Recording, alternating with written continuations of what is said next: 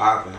So like say back in the day, if a girl worked at Dreams, she didn't work at what other club? She didn't work at Fetish, or she didn't work at Show your face. Show your face, please. With sugar on top.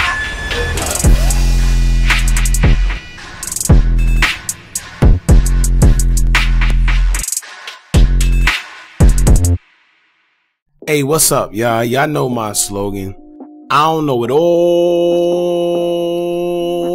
but I know what I've been through. Now, before we get into this video, please make sure you head on down to Instagram and follow us on our official Instagram page at Hookah Anonymous _. Alright, we're able to be a little more explicit, a little more uncensored, and share content freely without running the risk of having our channel terminated. So, once again, make sure you head on down to Instagram and follow us on our official Instagram page at Hookah Anonymous _. Alright, now let's get into what you guys came here to see. Now, it's looking like we finally got a break in this Takeoff case, man, and this comes just days after, actually a day or two after Cameron Joshua, aka Lil Cam, appeared in court for his role in Takeoff's murder, in which it wasn't really any type of role. They made it clear that he has no type of involvement in it. However, he's being charged with unlawful possession of a weapon. That's where a lot of people get it confused. But today, they finally have a suspect in custody, and they are actually very, very positive that he is the shooter in Takeoff's murder.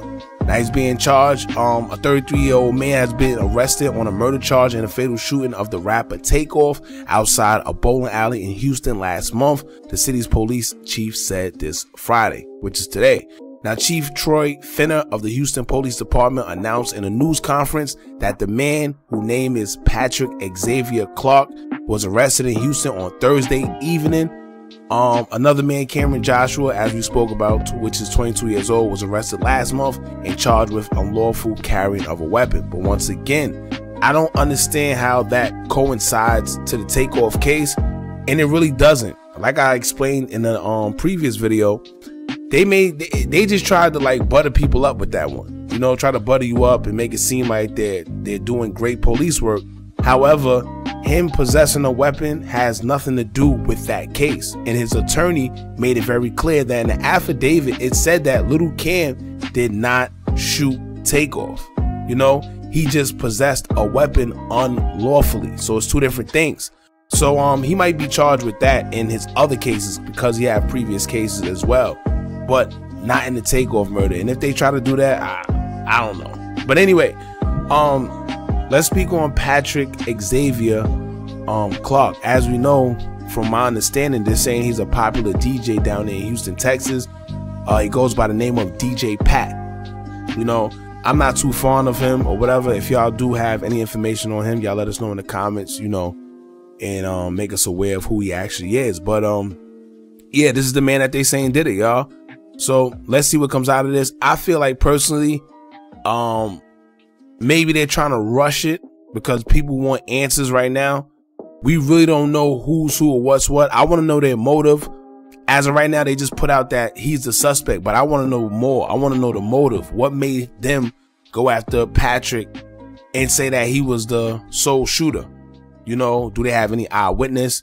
Do they have evidence, whether surveillance, you know, ballistic reports, what? You know, and as DJ Academics pointed out, the video was edited. The video that we got from TMZ, and we seen everything, it was edited. So who knows what's really going on, you know?